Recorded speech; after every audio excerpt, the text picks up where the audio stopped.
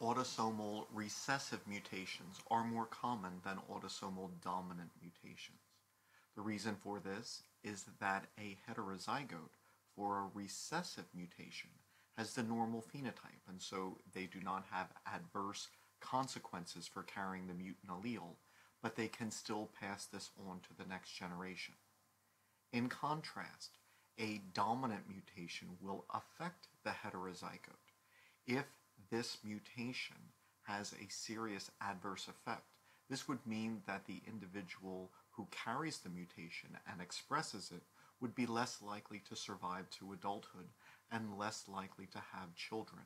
So therefore, the mutation would be less likely to become common, given that it was harder to inherit. Many of the dominant mutations which cause disorders which concern us are things which affect the heterozygote later in life. So for example, Alzheimer's disorder can be caused by a number of dominant mutations. By the time an individual realizes that they are expressing the mutant phenotype, they have already had children and passed the gene for the disorder on to the next generation. As a result, natural selection acts more quickly on dominant mutations which affect individuals earlier in life.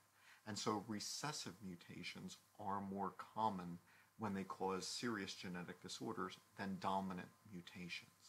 Those dominant mutations which are common in our population tend to affect heterozygotes later in life after they have already passed on the gene.